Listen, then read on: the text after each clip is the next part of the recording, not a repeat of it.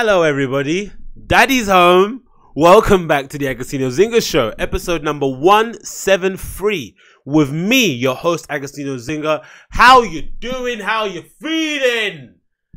Huh? Hope you guys are well, rested, hydrated, and all that malarkey. I'm gonna grab my coffee over here. Yeah, hope you guys are well. How are you guys doing? It's Thursday. For you guys out there that love the weekend, you got one more day to endure until it's Friday, and then you can finally get fucked up, hang out with your friends, scratch your balls or your vagina, watch Netflix or not, go on your phone or sleep, hook up with somebody or cry that you don't have anyone. Whatever you want to do this weekend, you can do it, because we're only one day away for you bloody weekend losers. There's nothing I hate more than people that look forward to the weekend, because I don't look forward. Oh, my hat fell there. I think that might have been karma there. I don't look forward to anything. Little King of Kings there, you know, little old school Supreme hat there. I don't look forward to anything, man. I don't look forward to anything. I'm a non-look forward to-er. All right, I just stay right here where I am. Right, I put my feet in the ground. Right, I point my toes forward and I just stand. All right, like a man does. Right, I don't look forward. I don't look back. I just stand where I am. That whole looking forward to things is fucking gay, in the nicest sense of the word, man. In the nicest sense of the word ever. Bloody hell! Don't get how people can look forward to stuff. I'm looking forward to the weekend. Looking forward to a couple of days. Like, what sense does that make? Nothing. You end up wasting it anyway, doing jack shit or doing the same shit. Or, you know what's interesting, right? The people that like the weekend or that love the weekend are the ones that hang out with their friends in a bar after work, and guess what they talk about? Work. If you're gonna go and enjoy your weekend, right, and have a good time and hang out with your friends, why not just disconnect completely and not talk about work at all? Why don't you try that? And I bet you have a much better time. But the interesting thing about it is, have you ever tried to, if you've been with a group of friends, have you ever tried to steer the conversation away from work and see how people reacted? No one gives a shit. You try and talk about something else, like, hey guys, anyway, so has anyone bought anything nice recently? And it's like, oh, I can't buy anything because my job ain't paid me in time. It's like, oh, here we go back again with a work conversation. Here we go back again. It's like, come on, guys, man, let's relax. That's why I've always found it rather difficult to hang out with work colleagues in general. I think the only place where I was a bit more social, I was a little bit more social than I have been in the past, was maybe the place I was at 2 places before where I'm at now, right? Well, yeah. I was a lot more social there, but that was generally because, you know, I kind of lucked out in that regard. I kind of joined the company, and I joined a team that was fairly chill, loads of good personalities, loads of people I kind of got on with, boys or girls. So it kind of made it easy. It didn't feel like a work hangout. It felt like just like, you know, colleagues hanging out and chatting shit. But yeah, I don't know, man. I don't know. So something I've always kind of think, I don't know. The whole looking forward to weekend thing, especially when you're doing that sort of stuff, is a bit dumb for me. Again, I can't really speak that much about it, I guess, in some sense, because my weekends are usually filled up with staying at home, watching YouTube videos, recording podcasts, making a mix, I don't know, DJing, or going out and raving, right? So I'm not necessarily changing the world either on my side, but bloody hell, man.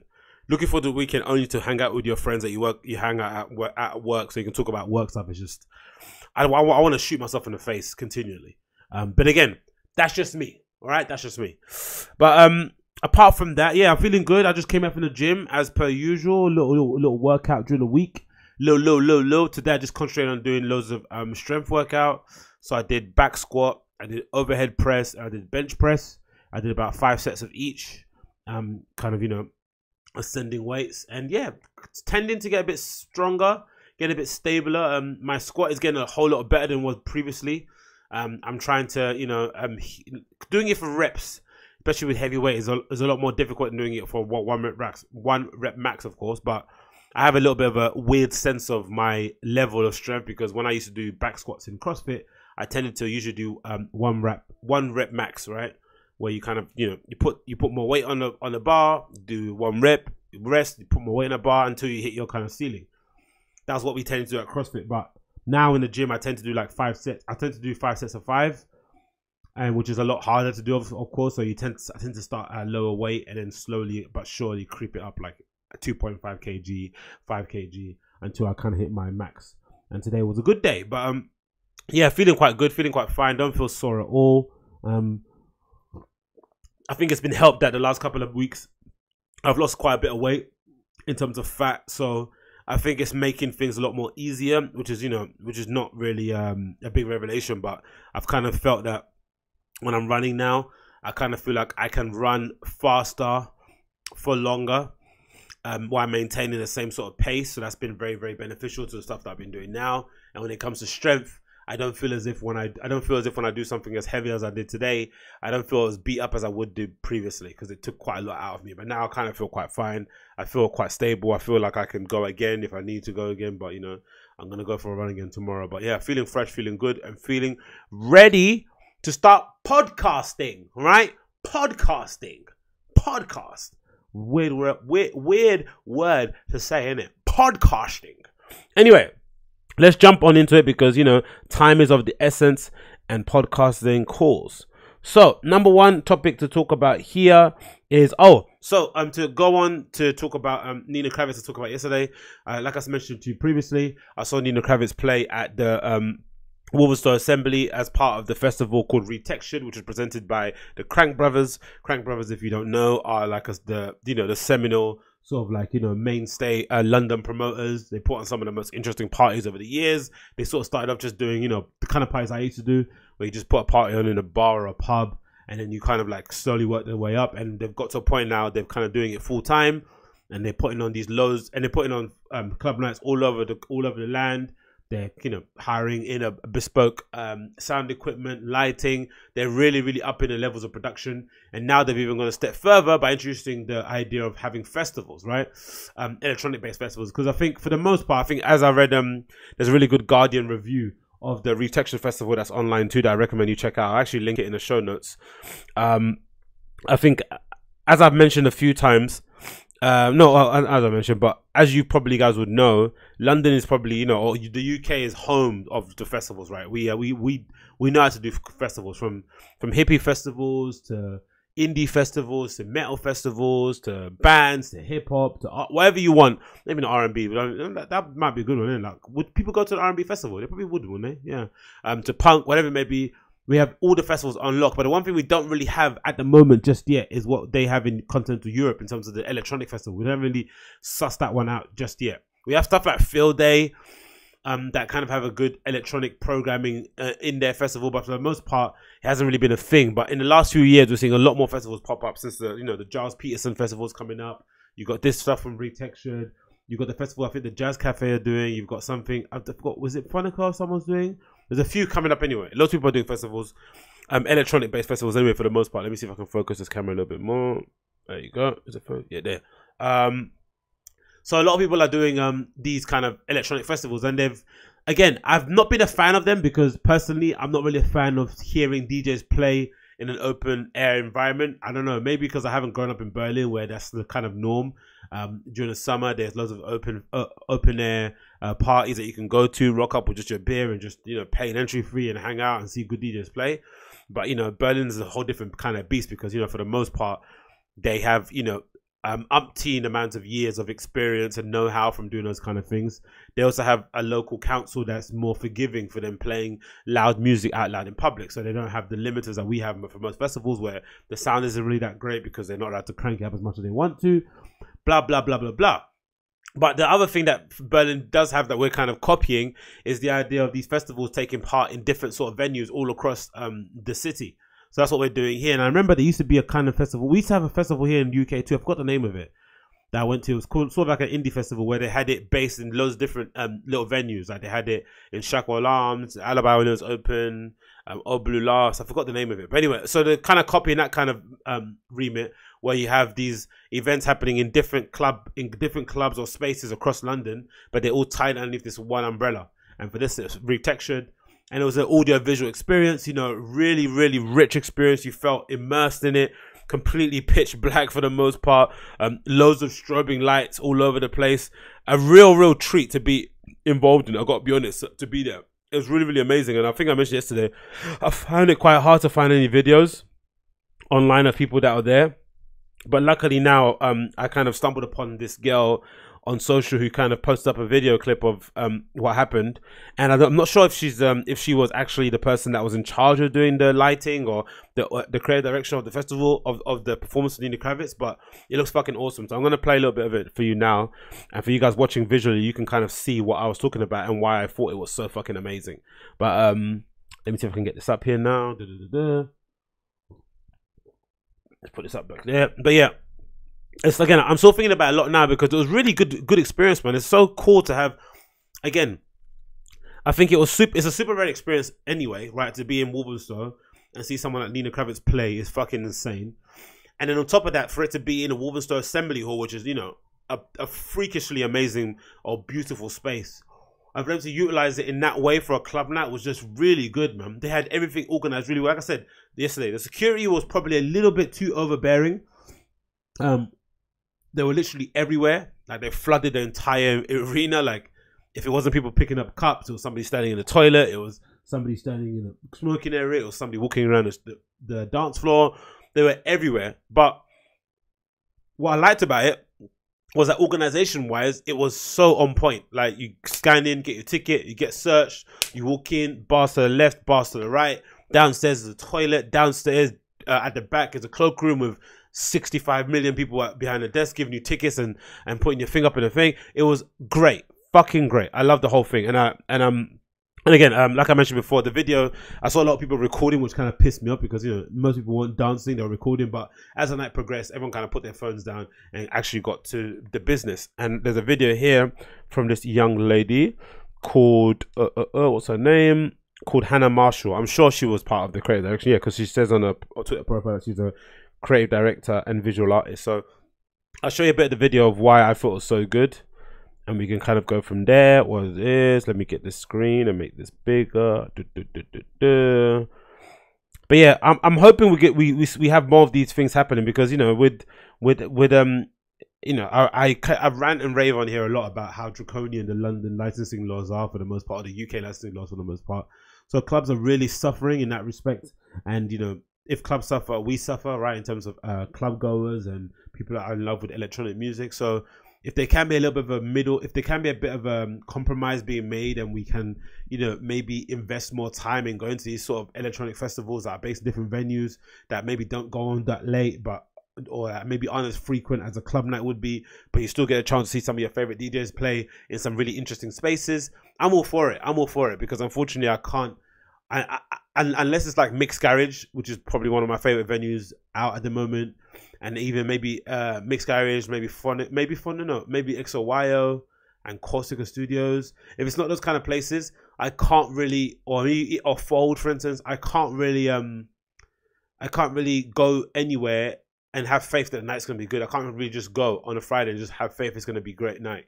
I don't know who's going to play. I don't know how long it's going to be. I don't know how much the front ticket's going to be. Like, Corsica Studios being a good example. Like, it's always 20 quid and plus, do you know what I mean? Which is a lot of money, especially if you're going to Elephant and Castle. You know you're probably going to get, you probably know you want to probably get an Uber back home, which is another 25 or 30 quid. So if we can't do that, then I'm more than happy to give my money to these kind of promoters to put on these electronic festivals during the year, whenever they can, in different venues. I think it's interesting. Again, maybe the problem is, you know, because there was another DJ playing as well on a Friday I wanted to see, but I couldn't because it clashed with Nina Kraviz, which, you know, was annoying, but I guess you kind of have to plan those things out. But anyway, let me play the video so you guys can see what I was talking about. Let me get up on here. Hopefully you can see that. So yeah, so this is a video from Hannah Marshall. If you're listening on podcasts, it's a lady called Hannah_Marshall, and it's her tweet of retexturing this whole thread of what happened. So I'll play a little bit of it for you now. Let's go from the start. Oh, why is the sound not there? No sound. Interesting. Is it here? No sound there either. That's weird, isn't it? Let me go back here again. Let's hide this. Maybe it's me. I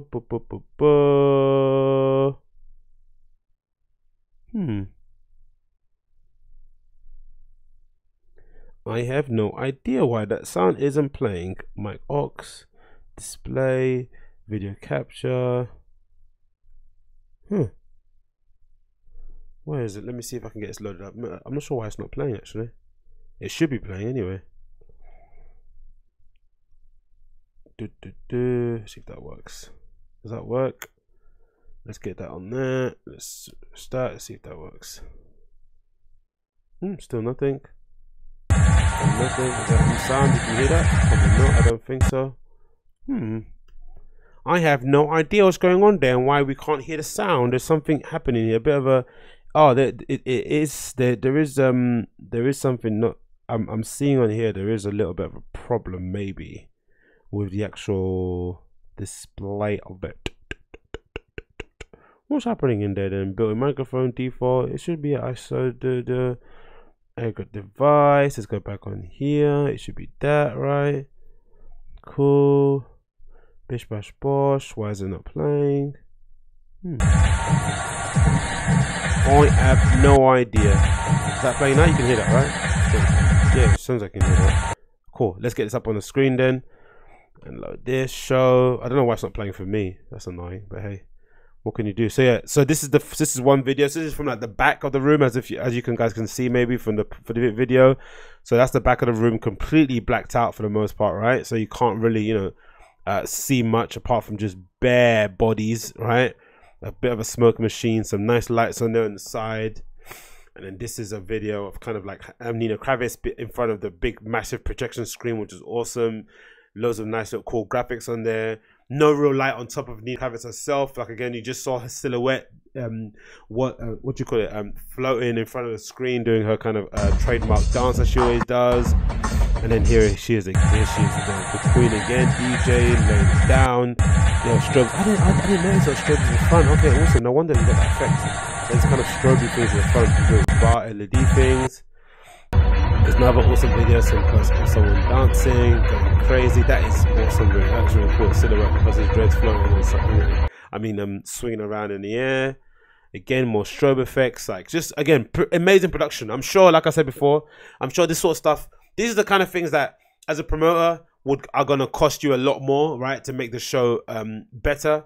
And you're probably not gonna see any benefit from it monetarily, right? But in just terms of a pure aesthetic taste, and for wanting to put on a cool event, you're gonna want to do it because this is the stuff that people remember. This is also the kind of stuff that people are gonna share online, right, on socials and stuff. So if anything, it's a great way to market and to kind of really get your brand out there and to kind of separate yourself from the crowd overall. Because this level of production, I haven't seen it in a while from a London club night, mate. I wouldn't even call it a club night. It's not even fair to even call it that. It was definitely an audio-visual experience. But yeah, and then here's a bit of a visual saying, do you think behind her as well? Just an amazing thing, man. Also, I just love the idea that you couldn't actually see her at all throughout the whole entire performance. You could just see a silhouette of her the whole time. So it really kind of switched your brain to kind of just get into the party mode and just dance, which is fucking cool. Again, loads of strobe effects, people going crazy, loads of dancers, all the ravers coming out. And again, yeah, so this is Nina Kraviz named one of the top 5 performances. Yeah, so follow Hannah Marshall if you want to check out more of the videos. But yeah, that's what I thought. And that's why I thought it was one of my favorite experiences that I've had in Clubland in a long time, and I definitely can say that. So yeah, that was that. Let's get the screen a bit smaller and move on to the next subject. What else is on here? Joker movie trailer. Ooh, have you guys seen this? Right, the Joker movie trailer looks fucking awesome, right? It looks cool as fuck. Let me see if I can get up on here. So, Joker movie trailer. I think we saw an image or a couple pictures of Joaquin Phoenix, right? Starring in this movie a while ago. I don't think anyone actually knew what was going on or the details of the thing. Does it help to have someone to talk to? Myself, let me stop that. I think it's playing in the background. I know for myself, being a podcast fan, listening to The Fire and the Kid, I know that Brian Callen has got a little bit of a cameo in it. So we got a bit of info from him. But then he had to stop talking because I think some people from the team actually listened to the podcast and told him to shut the fuck up. Bad details. So we kept it fairly hush-hush for the most part. We don't really know what the deal is, but all we do know is that it's based on the Joker's early years, right? The kind of Joker inception, the kind of Joker origin story. Then it kind of concentrates on him as a person, as a human being, and what kind of drove him to be the Joker that we know and love now, right? One of the best sort of like villains out there in superhero universe. And from the looks of this trailer that's online now, that I'm sure everyone's watched because it's already got like a million. It's got a million. It's already got 11 million views, and it looks like they're definitely. I don't know if I got a bit of Taxi Driver vibes from this, right? Like loads of really cool ephemeral shots of New York, him wandering around, just kind of a really beautiful window into psychosis. That's what you got from Taxi Driver, right? This kind of portal into what would drive somebody to become psychotic quite quickly over like a brief period of days. And I think we're gonna see this happen with the Joker trailer. So I'm gonna play a bit of it in the background now, just the visuals of it, so I don't get dragged off YouTube. Hopefully this will work. But yeah, so this is online now. You can see it via most places that you see trailers from. It looks incredibly interesting. I'm sure they're going to do something really cool with the release. I'm sure it's going to be really popular with most comic book fans. And I know from sure some comic book fans are super, what's it called? They're a bit picky in it with the films. If it doesn't really live up to the expectations, they kind of, you know, throw a bit of a hissy fit. But I think this might get a bit of goodwill because, again, it's like based on the Joker's early years. It's not something that feels like it's gonna be trying to, you know, go over old ground or try and paint Joaquin Phoenix in the same light as Jared Leto. I just think it's just his way of doing things differently. And again, I just want Joaquin Phoenix is one of my favorite actors ever. So it's going to be awesome to see him in this movie. He looks like he's lost a bunch of weight for this role too. He looks incredible. He looks incredible. Trying to get that really like weird, psychotic, like wafer thin look to him. And again, it just looks incredible. It looks really cool. I'm a bit dubious about trailers because trailers always sell things differently than the actual movie comes out. So it might end up being a bit shit, right? In general, but I'm hoping not. And you know, with Joaquin Phoenix, it's hardly going to be a rubbish performance because he's a really good actor. So it's definitely going to be interesting to watch, in my opinion. Again, it looks interesting. It looks cool. Loads of really cool, interesting shots. Again, I can't wait to see when he kind of finally realizes his full potential and gains full power and what he ends up doing. But again, the Joker movie soon to come out. When is it due to come out here? In theaters, October 4th. So still a while to go. Jesus, see how gaunt he got. Wow. God, how much weight he lost, man. That's incredible. Like, how actors commit to this sort of level of performance always baffles me, man. How they're able to do that. Like, look at that. He looks like, I don't know, how much weight did he lose for this, you think? Like, that's insane. You can literally see his ribcage. I've never seen him that skinny. Yeah, wow. Amazing. I'll leave it there for now. But yeah, October 4th, the Joker is coming out. What else is next? Oh, let's talk about Peggy Gou. So, Peggy Gou. It's been interesting to see the reaction of Peggy Gou, the reaction of the public to Peggy Gou these last few years or so, right? It really kind of shows you the fickle nature of fandom on social media and specifically in electronic music, right? I think for the most part, electronic music has been immune, or maybe for the most part, I think it's been immune to what's been happening in, like, you know, the general public or in most forms of more popular music for the most part, right? In terms of plants, right? Industry plants, in terms of people getting undue praise, in terms of accusations of plagiarism, and electronic music is kind of skidding under the surface. Those things still happen, don't get me wrong, but it hasn't been to the extent that you see in the pop world or in hip hop world even, right? But I think the arrival of Peggy Gou, and maybe in some cases the kind of, you know, would you say Nastia? Maybe Nastia kind of suffers from the same thing too. But I think there's been maybe Amelie Lenz and Charlotte DeWitt. There's a few of these girls that have come up and have kind of got a lot of criticism from the electronic music fan base, right? And also some of their peers. And a lot of it has to do with the fact that some of these girls, especially the ones that are at the top, it seems like from the outside are getting all the love and all the praise, right? All the adulation is kind of getting heaped towards them. And then the girls underneath that kind of bracket are kind of feeling like they're being left behind, right? Or feel as if like they are not getting as much praise as they should do, even though in their head they think they're technically better than the people that are getting the praise. And what this kind of brought to mind was this quote that I've always thought about since Jordan Peterson mentioned it, right? Because he kind of painted it in a really macabre and in a really sinister and a really dark way. But in my head, it's always seemed kind of air. It's always kind of stood out to me to seem kind of lofty and, you know, airy fairy. But when Jordan Peterson spoke about it, he gave it a really sinister edge, which I've never really thought about.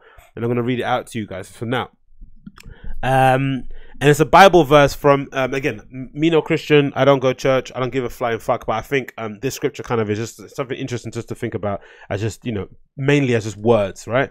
So this is a scripture, it's from Matthew 13:12, and it says the following. I'm going to get it up on the screen and zoom here. It says the following. The verse, from the New International Version, it says, whoever has will be given more, and they will have an abundance. Whoever does not have, even what they have will be taken from them. New Living Testament. To those who listen to my teaching, more understanding will be given, and they will have an abundance of knowledge. But for those who are not listening, even what little understanding they have will be taken away from them. And then one last one, English Standard Version says, for to the one who has, more will be given, and he will have an abundance. But from the one who has not, even what he has will be taken away. So if you summarize those three quotes, right, these three right here, I think it kind of really accurately describes the problem that people have with Peggy Gou and other people that are in that kind of are on that sort of level. It feels as if the ones that are at the top get all the opportunities, and the ones that are just below don't get any. Right? That's what it feels like if you're that person, or if you're a fan of somebody that's a tier below those kind of girls. And for me, it's been interesting with Peggy Gou because it felt as if, like, in the beginning, she got quite a lot of goodwill. It felt as if, like, when she came in, she was this hot Korean girl that lives in Berlin, or that's from Berlin. I'm not too sure. She DJs really well. She makes great tracks. She plays vinyl. There's loads of things that she has a great sense of style. People really kind of felt she was a bit of a breath of fresh air in the scene, right? She clearly was loving it, being behind the decks, right? And then came a relationship with Jack Master, who's like, you know, the quintessential party dude who's always having a good time. And they just, you know, if anyone kind of, if there was any DJs out there who represented if there was any DJs out there who seemed like they were having a time of their lives and who other fans felt as if like they could live vicariously through them, it'll be Jack Master and Peggy Gou, right? Two top class DJs, two people operating at the top end of the spear, and two people that kind of generally people felt were really good. Then it seemed as if, like, you know, the Peggy Gou machine went into overdrive, right? She was literally everywhere. On top of that, she's always on social media, always kind of posting, uploading videos. She's a child of the social media age for the most part. She's native to the app. She knows how to use it to her advantage, and she's consistently getting herself out there. She's saying yes to basically every streaming DJ set request, which again is giving her more of an audience. It seems like, because nowadays, if you're not on those kind of, you know, boiler rooms or those other kind of platforms, they kind of act as if they kind of act like the DJ's version of a comedy special for the most part, right? It's like an opportunity for you to kind of get yourself out there. You might not get paid for it, but it's a good way to brand yourself and market yourself. You only have to look at someone like a Jada G, for instance, right? She just set a deck mentor, and I'm sure that really kind of catapulted her up to the stratosphere. I'm sure some people knew who she was, but that set really kind of gave her a whole new remit to kind of explore new audience, probably expose her to new festivals, blah blah blah. Mostly Jumbo Sumble is a good example too. He's seminal set at Deck Mantle was the one that really kind of catapulted him. So she seemed like she was really kind of hustling and going for it. But then when, you know, her work aside, you know, her own social media, her kind of willingness to go anywhere and everywhere and play wherever the check called. Then came the press side of it, right? And they were kind of well happy to kind of have her on top of their page on their banner, right? Like, because there's no denying that she does look quite photo friendly. She is quite photogenic. She wears interesting, cool colors. You know, there's just something about putting an Asian girl with a German accent that wears cool colors on the front of your webpage that's gonna, you know, that's hopefully gonna drive some traffic. So the press were on it, right? They were willing to kind of just like, you know, slap loads of labels on her and big her up and give her all the single praise that she needed to get given. And I think for the most part, that is probably where the issue came from. I don't think the issue came from the fans. I think fans still love her. I think if you're a Peggy Gou fan, you're always going to look out for her releases. You're always going to look out for her stuff. You're going to want to see her play. I'm happy to see that whenever I see Peggy Gou play nowadays, I think in the beginning, there was a lot of dudes hanging around the booth. Now, whenever I see her play now, I see loads of girls. I see loads of girls like that are big fans of her, look up to her, and I think that's fucking awesome. I think for the most part, I'm not really fond of the whole idea of like, let's make our festival lineup 50% women just for the sake of it, right? I think women should be given spots on a lineup based on merit just as much as other men that aren't noticed, because it's weird, that kind of argument that we're having now in DJ land or electronic festival land, right, where a lot of women feel as if they're not being represented well in these festivals or these club nights. It's the same old people again and again. But even on the guys' side, I think there's guys out there that would agree with the women that, you know, there's some local dudes who are residents in, you know, local bars and clubs who feel as if like, they're not getting their chance, their spot to play at Fabric because it's the same old people playing again and again, and they don't get an opportunity, let alone women. So it seems as if like, you know, women are maybe are being given preferential treatment and being popped in front of the queue when there are other people who don't get any shine whatsoever who aren't playing, because, you know, for the most part, I think guys know, especially I know, if you're like an underground DJ or somebody that isn't well known, the only way you can play and get yourself out there is to put on your own club night. But putting your own club night is effectively you hiring the space for you to play, right? And then hoping that you can break even, which is a big risk, right? All the time, just for you to play in front of people and hoping they can book you. So anyway, that happens. Blah blah blah blah blah blah. And now her latest song came out, right? A song of hers came out, and it felt as if the tide was shifting. I felt it online. I'm sure some of you guys felt it too. It felt as if like it felt as if like people were now starting to hate Peggy Gou, which again is interesting because she doesn't strike me as somebody that you can hate on that easily. She seems quite, you know, easygoing, seems fairly cool, doesn't really talk that much. There's a few interviews here and there, but she mostly keeps herself to herself. And it all kind of stemmed from this track that dropped, right? Her new track, what's the track called? Starry Night. And this is the article there on Resident Advisor. And I think as soon as it dropped on Resident Advisor, it was on every single electronic music publication that you can name. It was everywhere, literally everywhere, right? Like they were covering everywhere. Everyone was trying to use like, you know, some kind of clever pun to tie in with the track title. But Resident Advisor got in there first, and they said Peggy Gou starts her own label, Goudou Records, with her new Moment EP. And again, this is something that separates her from maybe some of the other top DJs now that are around that everyone's kind of bigging up, is that she makes tracks, she produces her own music, and it's really good. It's of a high quality. And she says the following: I realized I wanted to be my own boss with my own music, said Gou about establishing an imprint. Peggy Gou is kicking off her own label, Goudou Records, with a new EP of her own. Moment is out on April 19th. We'll have 2 new tracks from the South Korean-born Berlin-based artist called Starry Night. They love that, innit? They're going to put that in there. There's a little adjective. She's a flame. She's hot out here.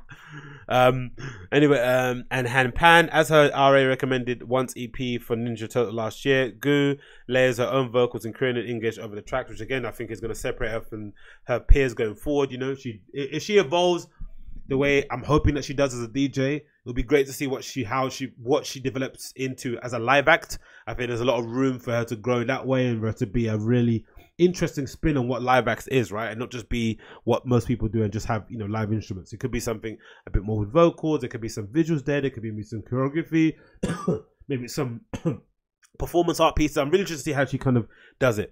Her evolution that way. Blah blah blah. Last August, Gou teased imprint. In an interview, ID explained that the name comes from the Korean word for shoes, and that it's also a play on Goudou. In her words, Peggy Gou does. I realized I wanted to be my own boss. At first, I wanted to have just my music, but now I think people would like to know what kind of artists I support, which is cool. So she's gonna have her own thing. So anyway, this is great, right? Awesome for her. Congratulations, doing her own thing. But the coverage of it was insane. Then people on social media started getting annoyed, like, you know, why is she getting all the tracks? La la la la la la.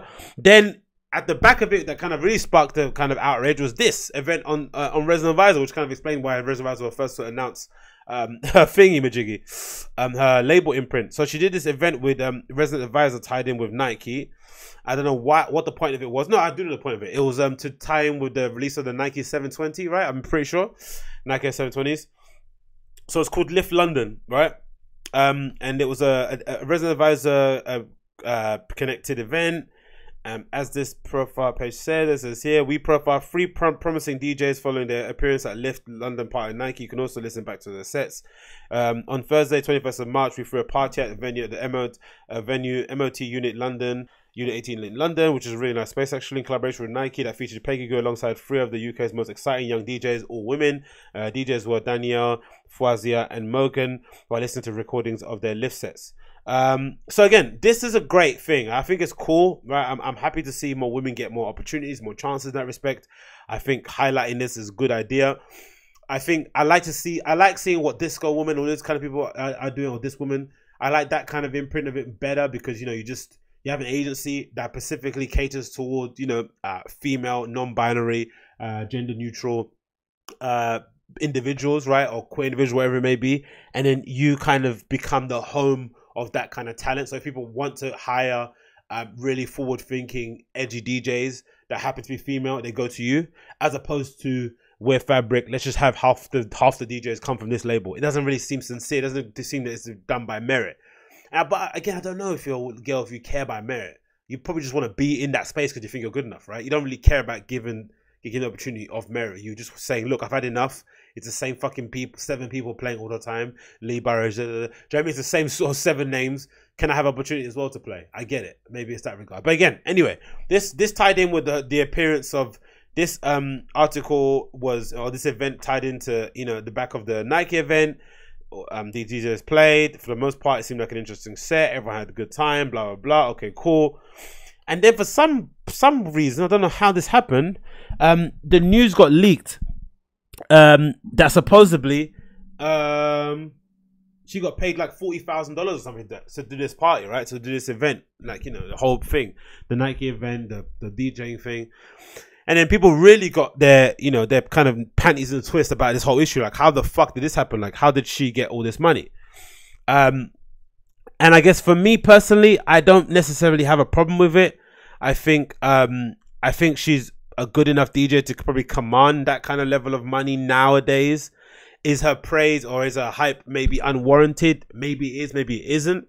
I think we just live in an era now where people do get propped up or do get shot up into the stars probably a lot sooner than they probably should, just based on the fact that you're promoting yourself on social media. Social media is generally a shortcut to fame, a shortcut to notoriety, right? Because you have the power to share, market, promote, advertise whatever you make to millions of people, but just from your smartphone in your pocket. So I completely understand that. But I also get the thing that maybe, just maybe, there isn't any kind of sense of parity, right? I don't know how old Peggy Gou is, but if she's only been DJing for, let's say, what, maybe 10 plus years, something like that. It's not as much as other people have been DJing in the scene, and she's already earning, I don't know, 3 times more than what they have been earning in their careers. I completely understand why they'd feel a little bit annoyed by it, right? And I think here's a bit of the set. Let me play a little bit of the lift set here from London. Let's get a bit of it now on the screen. I can understand why they'd be annoyed by it.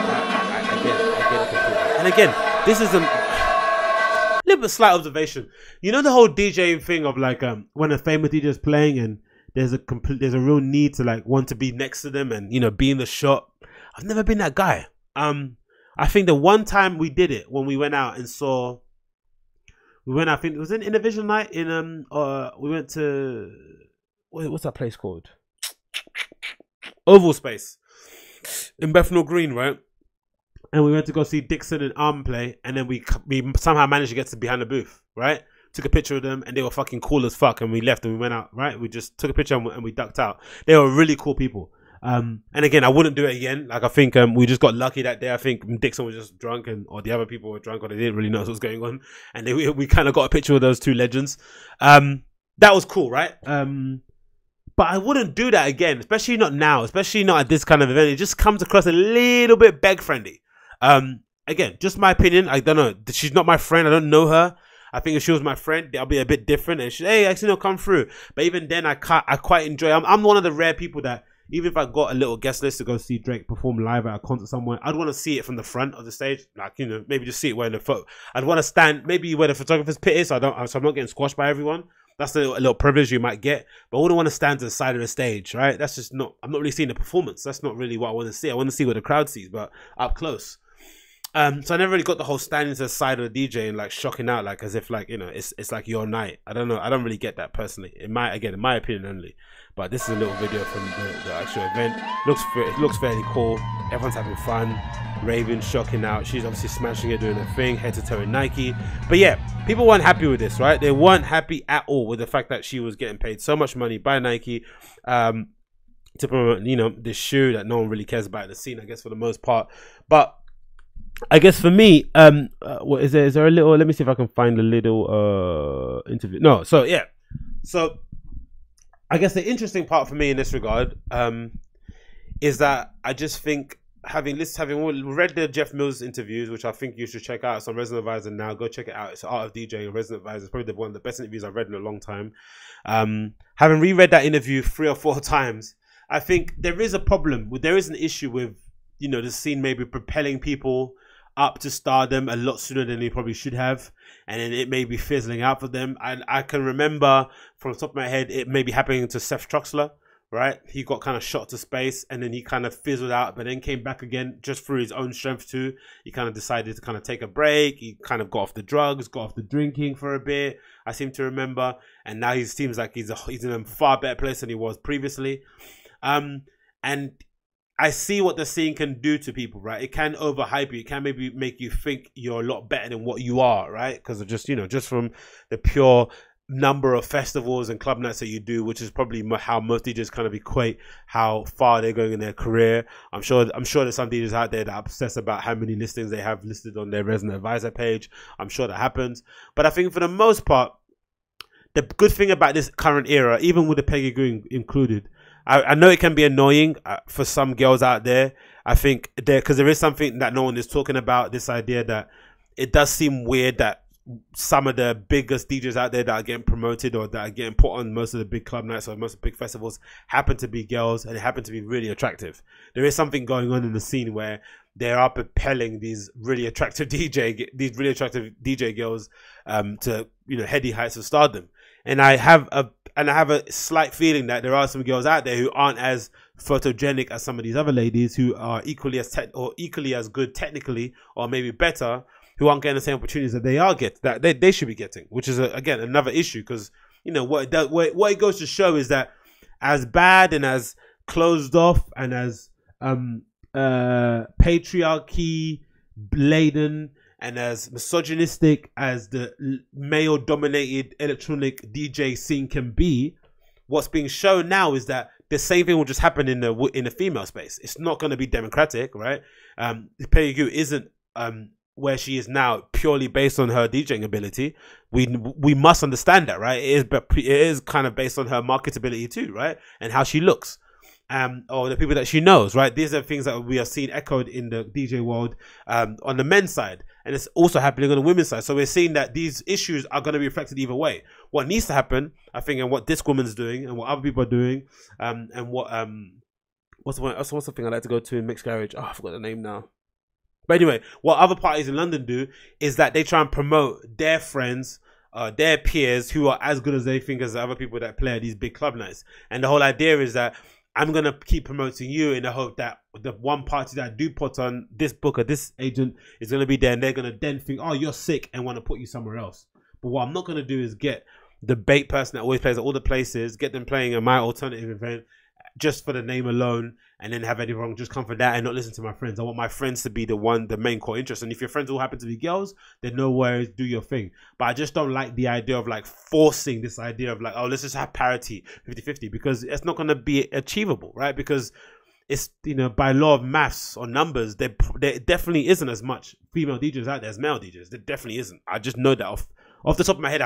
I'll just assume there isn't. And if there isn't, they're probably not going to be as good as males just in terms of pure numbers. But I do agree that when I go to a night out, I want to see my DJ reflected. I want to see the crowd reflected in the DJs I go see, right? That's the beauty of what happens when you go to Berlin for the most part. There's very interesting programming because, you know, if you go to Grease Muller, depending on the night that you go to, some events don't even promote who's playing on the night, right? You don't even know who's fucking playing on the night. But what you do see is you see people that you see that whoever you're around on the dance floor with is somehow reflected on the DJ booth, right? They look like you, right? So it's a mix of people. And I think sometimes, especially in European club lines, especially in the UK for the most part, we don't necessarily get that too often. It's usually a little bit of a disconnect, right? So if I'm going to a nightclub and there's loads of girls around, there should be maybe a few girls playing on the lineup. It's just, you know, it should be like even as a fucking token, just get one or two on there for fuck's sake, right? But again, I just think the beauty of nowadays, like I was going before, is that we have social media, the internet. So regardless of what you think of how much praise Peggy Gou is getting, what you can do is just promote yourself. You can put yourself out there. You can become your own publicist, marketer, agent, manager, and you can finally get the voice, the vision out for yourself to the public, right? You could essentially stream your sets from your mobile phone, just playing at home. I'm thinking about doing that myself. You can record your sets and upload them onto SoundCloud. You can promote your events on Facebook with Facebook ads. You can post flyers on Instagram. You can really, really get yourself out there. It might not be the same level as getting a check from Nike for $40,000 from as Peggy Gou did. But eventually you'll get to the level that you want to get to. And I think for the most part, for most DJs, I think for myself anyway, and I'm on the lowest of the rungs. But for most DJs out there, I think what we all want is just the ability to be able to play regularly and have that sustain our lifestyle. We want to pay our rent, go on holiday, buy nice things through the skill that we've learned of DJing. That's all we want to do, right? So I think as much as it would be great if all of us could have Nike billboards and adverts, I think we have to be honest and just say, you know, not all of us are going to get that, because not all of us are blessed with the looks that some of these other DJs have, or the marketability, or the personability, or the personality, or the charisma, or the charm, or the on-camera appeal. As some people, we don't have. Some of us just don't have that. I know I have that. It's fucking spades. But no, some of us don't have that. So if you don't have that, then there are other avenues for you to then make some money, right? I'm sure there's people out there who play in various bars and clubs around the country who charge a decent amount, and they make bank, right? They make absolute bank, right? They make bank. They're able to sustain themselves. They work maybe part-time, and they live pretty good lives. And I think for the most part, the fact that you can do that is beautiful. And I know for some reason, you know, the festival thing is getting annoying, but I think there are more clubs and bars opening up, you know, in some areas, not in London. There's more alternative festivals popping up, especially here in London. There's all opportunities for everyone. It's gonna always come around, but I just don't think throwing stones at somebody like Peggy Gou, because she's getting all the opportunities, is fair. Because I think, as we've seen in the male-dominated DJ industry, it's the same thing, right? I'm sure the top 10 male DJs get paid 3 to 5 times more than the ones just outside the top 10. It's always been that way, right? You're seeing the same thing happen in the female space, especially when they're photo friendly, especially when they dress well, especially when they speak well. Like, those opportunities are always going to come their way. You can't really deny that. But what is healthy for the scene is that the people underneath the top 10, the people in tier B, tier C, are able to sustain a career. That's the strength of a good scene. It's not that we have A-class DJs getting paid millions of bucks to go play for people in Ibiza. What makes a good scene is the fact that B and C, even D, can have a healthy lifestyle, can sustain themselves, can pay for things just through DJing alone. That's where the strength of our scene comes from. So I think I get it.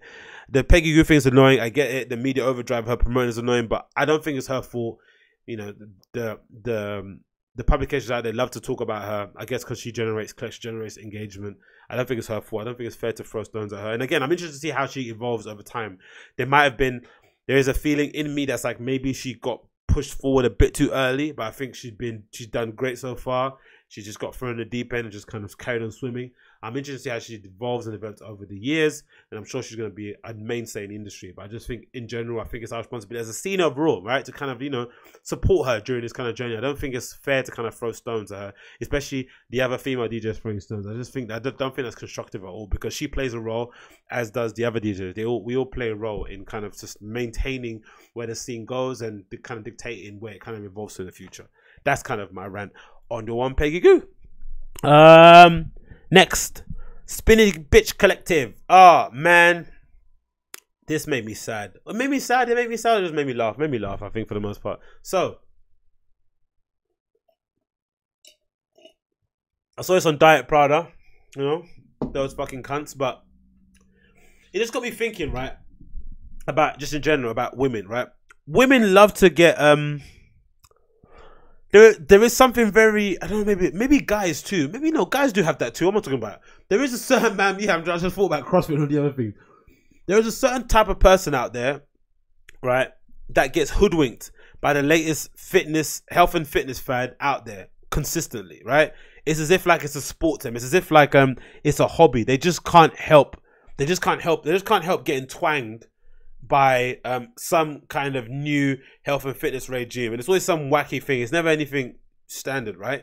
And for the most part, we all know what works, right? Sleeping well, drinking loads of water, avoiding sugar, avoiding carbohydrates, processed food, eating healthy, vegetables, working out 5 times a day. We know what works, right? The usual, some strength training.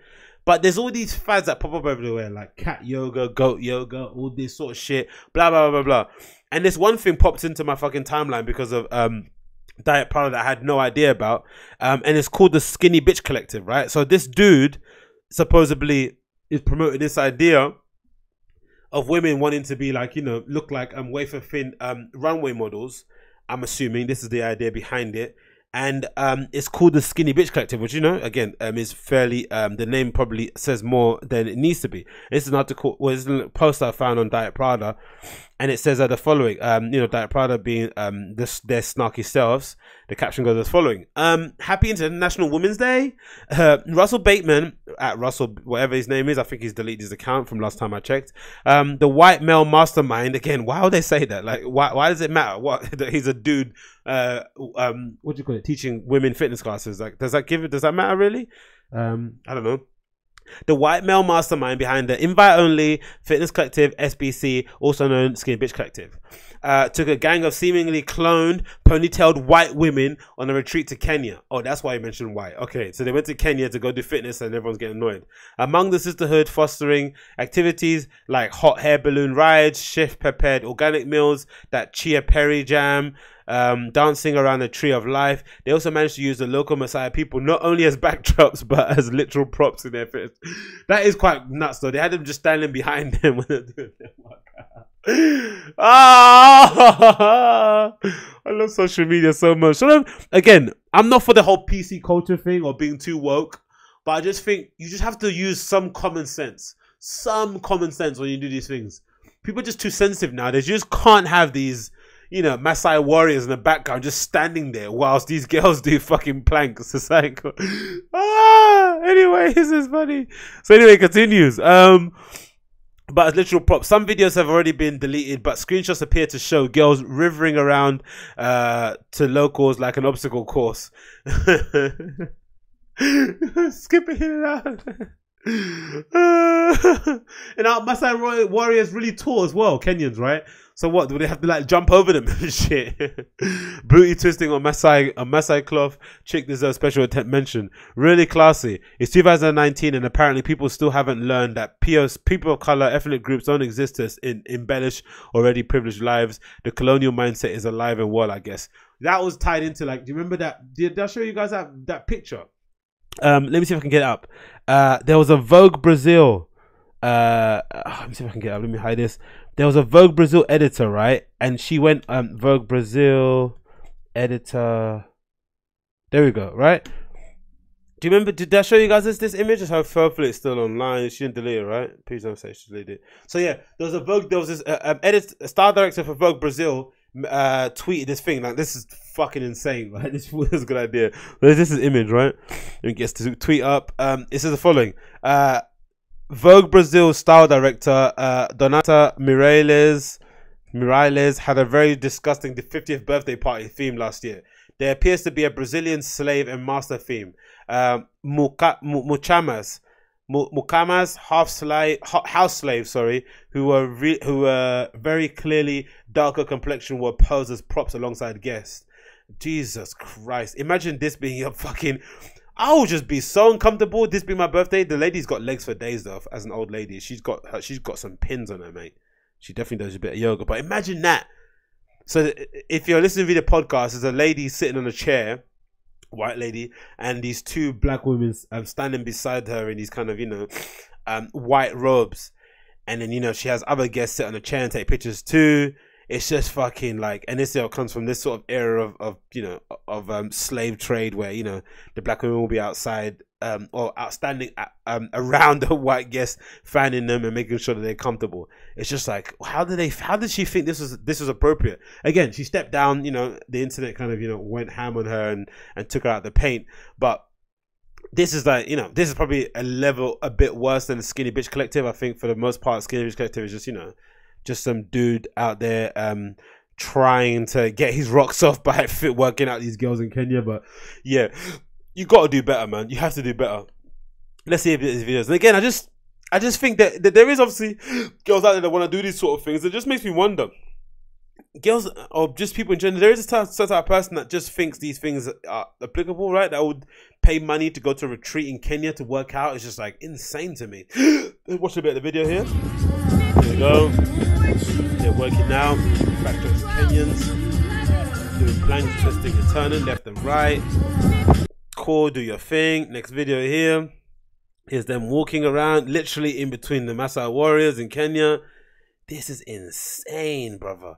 Like literally like an obstacle course. Hope they got paid a lot of money to do this.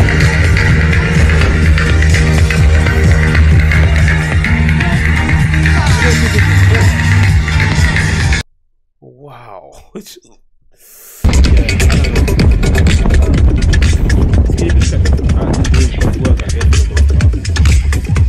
And I guess it's making a new trend. It's interesting because it seemed like there was a real kind of urge to kind of go towards the whole, you know, voluptuous, curvy model, or maybe we're kind of going back again to girls wanting to be skinny. And this is dancing around the tree of life, having fun, I guess, for the most part, which is fucking eerie and weird. Just a random tree they found, eating food on the outside. Ksenia, can you pass?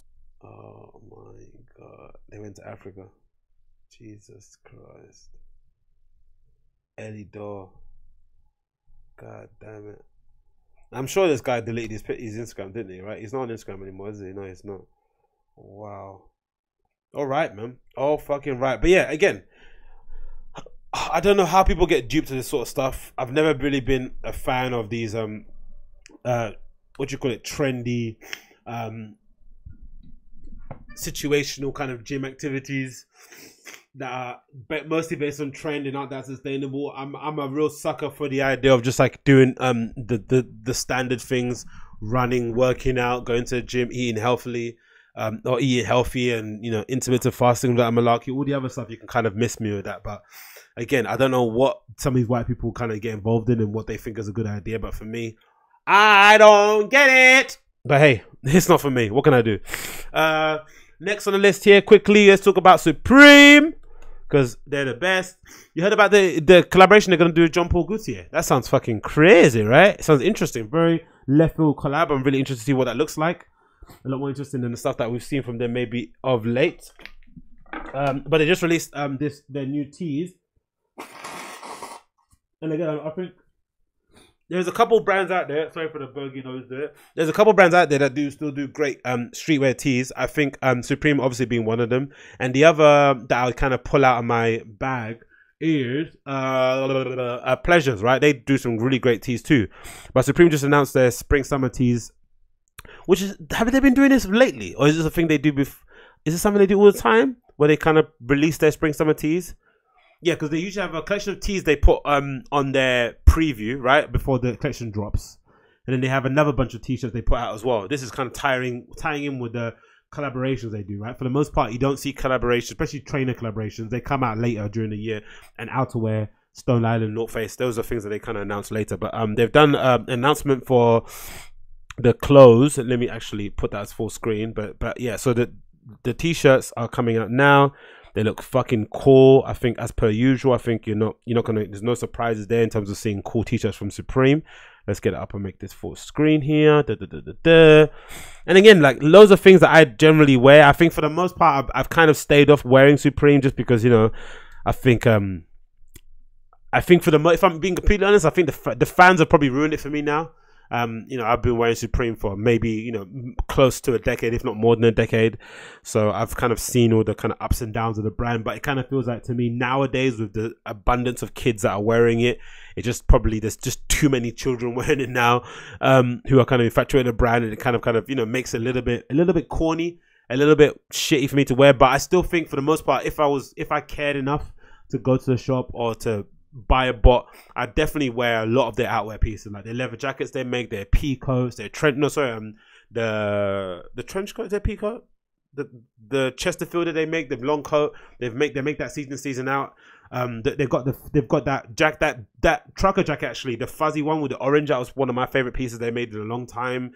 Some of the tracksuits I'd easily get to, because again, I put Supreme tracksuits in the same category as Pata tracksuits. I think they make some of the best tracksuits out there, especially considering some of the shit stuff that Nike put out. So I'm a big fan of what they do, just that sometimes it can be hard to wear it based on the fans. But anyway, the t-shirts look really cool. Loads of really great t-shirts here. I'm releasing very soon. My favorite's probably being this at the front here. Who the fuck is Supreme? This looks really awesome. I like that.